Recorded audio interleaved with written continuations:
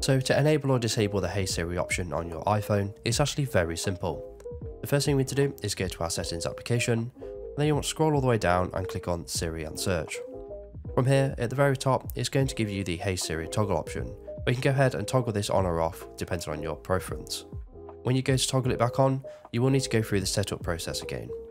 In the Siri and search menu, it will also give you some more Siri options if you want to go through them as well.